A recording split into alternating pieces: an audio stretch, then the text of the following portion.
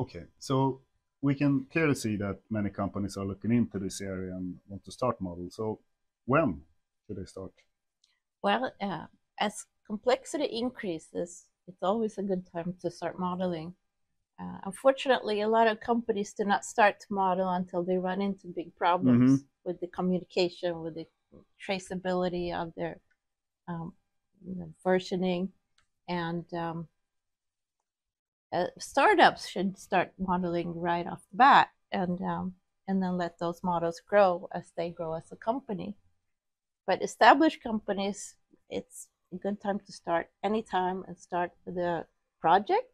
Okay. And once that project is completed, you can transfer that architecture into the rest of your organization.